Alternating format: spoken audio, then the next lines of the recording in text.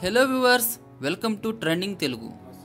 TDP హయాంలో call money sex racket రాష్ట్ర వ్యాప్తంగా ఎంతటి సంచలనం సృష్టించిందో అందరికీ తెలిసిందే. అప్పట్లో ఈ వ్యవహారంపై పోలీసులు దృష్టి పెట్టకపోవడంతో ఇప్పుడు మరోసారి తెరపైకి వచ్చింది.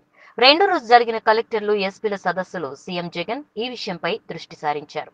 ఈ కేసులో ప్రధానంగా మాజీ ఎమ్మెల్యే బోండా ఉమా, ఎమ్మెల్సీ బుద్ధా వెంకన్న, మరికొందరి పేర్లు వెలుగులోకి వచ్చిన సంగతి తెలిసిందే. కలెక్టర్లు, ఎస్పీల సమావేశంలో ఈ కాల్ మనీ సెక్స్ రాకెట్ పై ఆగ్రహం వ్యక్తం చేశారు. ఇప్పటి వరకు ఈ వ్యవహారంపై ఎలాంటి చర్యలు తీసుకున్నారని ప్రశ్నించినట్లు సమాచారం. ఇలాంటి ఘటనలు మళ్లీ పునరావృతం కాకుండా చర్యలు తీసుకోవాలని పోలీస్ ఉన్నతాధికారులను ఆదేశించారు. కాల్ మనీ సెక్స్ రాకెట్ లో ఏ పార్టీ వారున్నా విడిచిపెట్టొద్దు. పోలీస్ వ్యవస్థను పూర్తిగా ప్రక్షాళన చేయాలి. ఎవరికైనా ఫిర్యాదు అందితే వెంటనే చర్యలు తీసుకోవాలి. విజయవాడలో ఇలాంటి ఘటనలు జరగడం చాలా దారుణం. ఈ రాకెట్ లో వైఎస్ఆర్సీపీ వాళ్లు ఉన్నా సరే ఉపేక్షించొద్దని అధికారులను జగన్ ఆదేశించారు. ఇదిలా ఉంటే ఇప్పుడు తాజాగా ఈ వ్యవహారం టీడీపీ నేతల మెడకు ఉత్సుబిగియనుంది. ఇందులో టీడీపీ నేతలు పాత్రపై విచారణ చేయాలంటూ డీజీపీ గౌతమ్ సవాంగ్ విజయవాడ నగర పోలీస్ కమిషనర్ ద్వారకా తిరుమలరావుకు ఫిర్యాదు చేశారు.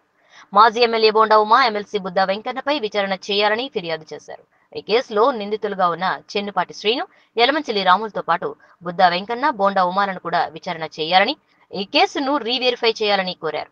జగన్ ఇచ్చిన ఆదేశాలను చూస్తే త్వరలోనే ఈ కేసు స్పీడ్ అందుకోవడం ఖాయంగా కనిపిస్తోంది. Thanks for watching. లైక్ చేయండి, కామెంట్ చేయండి, షేర్ చేయండి. సబ్స్క్రైబ్ చేయడం మాత్రం మర్చిపోకండి.